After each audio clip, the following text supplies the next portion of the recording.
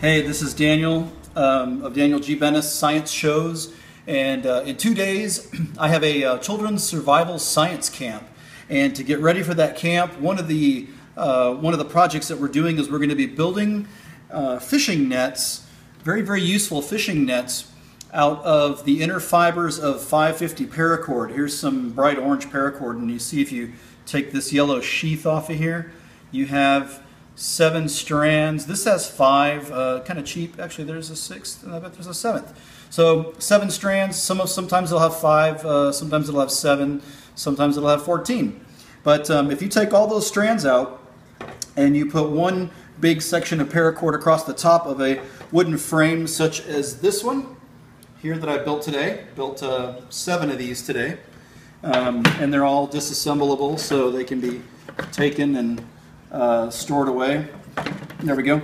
And if you hang the fibers across the top of them, you can actually weave these together into a net. So here's how I'm going to do that really quickly. I have one piece here that's quite long, twice the distance of from here to here, and I'm going to take and I'm going to wrap the top around once, twice, 3 times, pull those through, pull it tight, and move it over, and do that again really quickly here. 1, 2, 3, through the center, pull down, pull it tight, and I'll have 16 of these across here.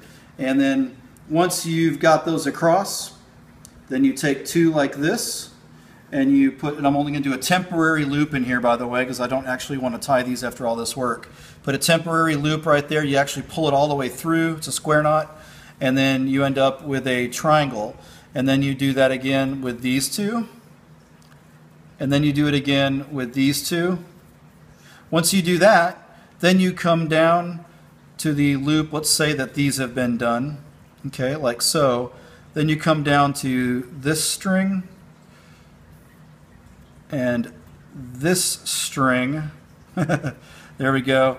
And you keep tying them until you get a fishing net. And if you hold on one second. So this is what the actual fishing net looks like with the paracord. This is actually made 100% from paracord. It's very strong. You can use it as a gill net. You can catch birds with it, that kind of thing. Only as a last-ditch resort in a survival situation. Otherwise, you know, no reason to kill animals for no reason, but for survival's sake, this will definitely help you survive, you or your family members. And if you'll hand me that, thank you, Deanna. Okay, so if we come back here, you can see here are 7 of the fishing net frames, and all ready to go. If I come around the side, you can see here they are. Each one is independent. All these pegs are removables for storage. Each one has 16 strands. Each strand is a single strand that has been divided in half. And if you follow it to the end, you'll see that there you go. And that way they can be woven together. And so these are basically looms is what they are. They're fishing net looms. And because there's so many of them and they're long enough, each one of these can be at a different table. And there could be multiple students that can learn these skills all at once. And so there you go, there you have it. And back to this. Here's the entire roll of string, by the way, very cheap. This is not super strong string. I would not want to rely on this actual string. This is actually, paracord is what I would rely on. That string right there, if that's all I had, yes, I would make a net out of it, but the reason that I'm using this is because it's thicker, it's easier to work with, and these are kids that are working with this. So you don't have to use the exact material. You can use a facsimile and one that aids education, and that's what this does. And it's also inexpensive. All right, and then over here some cheap 550 paracord, not military grade. I wouldn't drop out of the sky relying on this, but it does have the fibers, and that's what's necessary to make this net and all of those. That's what I've been up to today. Made all these frames, and we're putting all the strings on here and getting these ready for the camp. And these are totally reusable.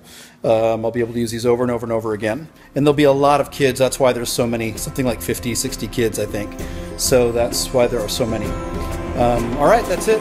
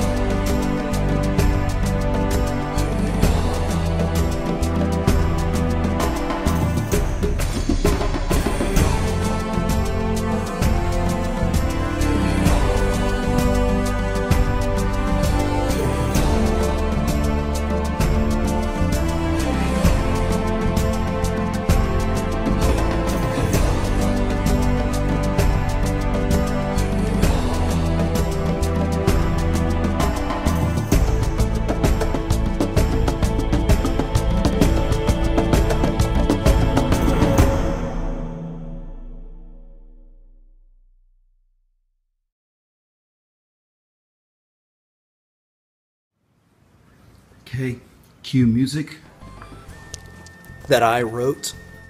And we'll come up over here. El Corredor playing in the background. And then we'll go down into this. Welcome to the jungle. We're gonna go under it, pass it through, one hand over, one hand above, and then we'll end. How about this? How about we add a face? There's a face on this vase. Yes, that's what I'll do. I'll put that right there, and then I can come through and end on this face, or this face. And that's it. There's always a behind the scenes, sometimes much more interesting than the rest of the video. Now let's go outside.